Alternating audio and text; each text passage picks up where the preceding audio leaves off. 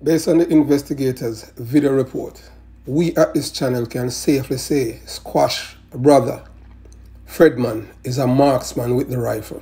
Yes, Squash brother Fredman is a marksman with the rifle. And most gunmen in Jamaica do not have these 4 fundamentals of marksmanship.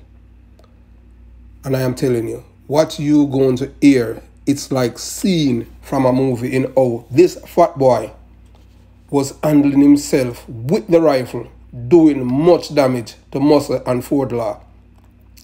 He doesn't have to be close to get his headshot with a rifle, and very few criminals can do that.